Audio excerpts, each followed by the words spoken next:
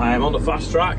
Andrew got back quite late last night. I don't know, about 9 o'clock after drilling that field. So we harvested the barley and it's now drilled with oilseed rape. So see if we can squeeze through the gap. So fingers crossed we get some rain at the weekend or Saturday, Sunday maybe, and the oilseed rape starts to grow. So Mel's here from Hawkesbury Bank, and her dad lives in New Zealand, so we're just showing him round, and we're going to go to Everton and empty the grass clippings from Everton as well. Good rates at the moment or not? I can't comment on that, although. Ah, grass doesn't half grow when it's irrigated. We were only here last week. The white lines still look like this there.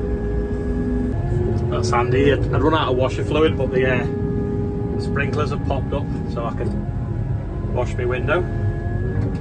Quite clever, they've got like a little lump of turf on the top of them, you see? Like totally hidden. Where's it gone? There you go. Like a little Ed the Duck. Who's old enough to remember Ed the Duck? Someone said they'd not seen Chester for a while in the videos. Well, here he is. I'm going to zoom in the garden. And sniffing the big owl. Started to jump start the abatement. I'd left the door open the other day over the weekend and the interior light flattened the battery.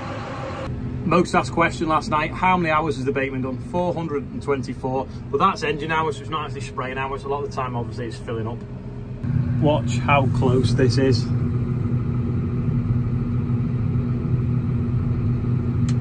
Oh, it's touching now, it didn't touch before.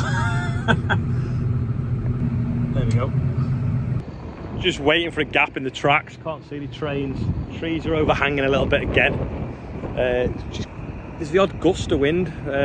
Luckily the field is pretty sheltered when I get into it, but the railway's quite exposed because it's obviously dead long. But when I've crossed over then and opened the gates, it's still in the field luckily, because I've got quite a bit of spraying to do. There we go. Wheat for harvest 2023. Now going in. There's actually a little bit of moisture down there as well. Still a lot of dust coming off the drill though. So we're drilling DSV Champion, I think it's a breeder. I'm just looking at the depth. I think the depth's about right. He says as he can't find one on camera. There we go. So actually there's a little bit of moisture where it's drilled into, but it is quite dry. I think it'll be a good week or so before it's up. Seed rate only 150 kilos now. Hopefully it'll tiller. It's very early, so that's why we're going with a low seed rate, because we can. Saves a bit of seed. That's probably one of the most expensive ways of most expensive bit of starting growing a crop. We're not using much diesel. We've actually got it on Andrew's small voucher again today, because it was on from yesterday. Yeah, we'll see how it goes. Autumn drilling has begun. I'm not even sure if it's autumn or summer to be fair, but 1st of September anyway. We've just been looking into the odd seed just on top. See, there's one there. So we're going to put it a little bit deeper. I'm not too sure where to roll it either, because quite a lot of loose soil and it's just a bit mound. I don't know, just leave it for the weather to break down, or roll it and get it a bit flatter. Never really seen conditions like this at this time of year, so it's a bit like, what's best? Because if we roll it, it could also turn to like just complete dust, and then when it rains it'll turn to mush. But I think if we do get rain, it's going to take a long time to wet the ground. Just come up to another field now, see how windy it was. I thought it'd be quite sheltered because there's trees over there, but it's far too windy to spray. So the forecast tomorrow says it's better, so I think I'm going to have to head back the yard, park up for the night with the sprayer, and try again tomorrow. Actually though, to be fair, the field I'm in now that was driving through to get to that one does need doing.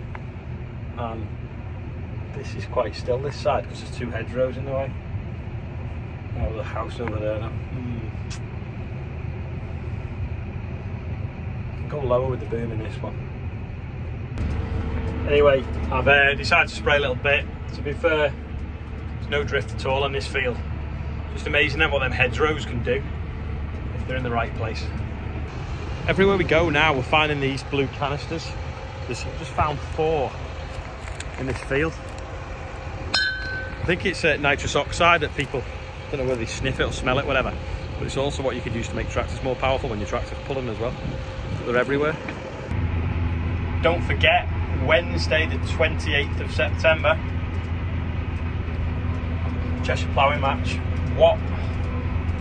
We're going to take 2 tractors to put on the FCN stand so that it makes the stand more interesting.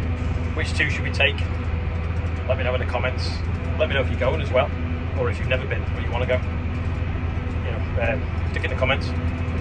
Just had a message. I won't say who texted me because it's embarrassing as to why they did.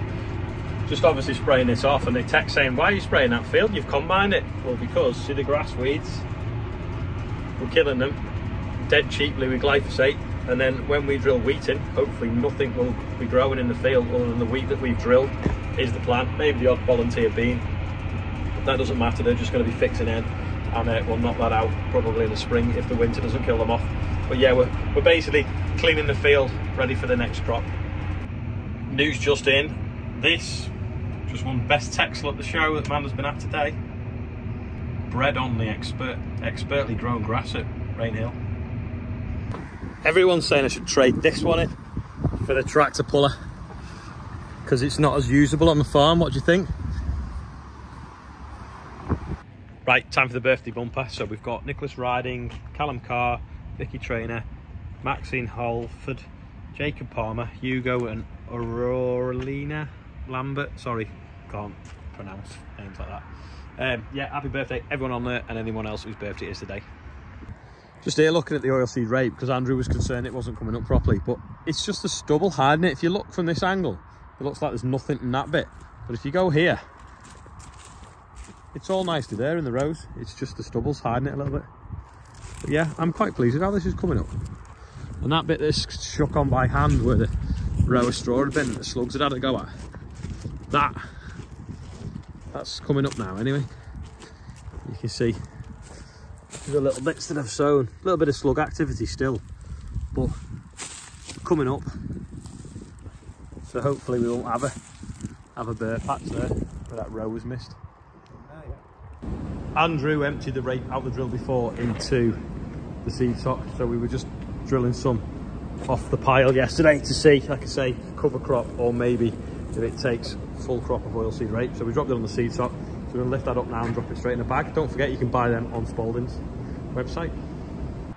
That's about it for today. I feel really tired today. I think it's the adrenaline of harvest isn't with me at the moment, but I've not got the adrenaline of sowing yet either. So thanks for watching. See you all tomorrow. If you made it this far, it'd be great if you could click like, then more people will see it on YouTube. See you tomorrow. Oh, actually no, before I forget, check out the link below to Cotswold Farm Parks with a video on there of me and Adam in our sunflowers. So check it out, the link's below this video.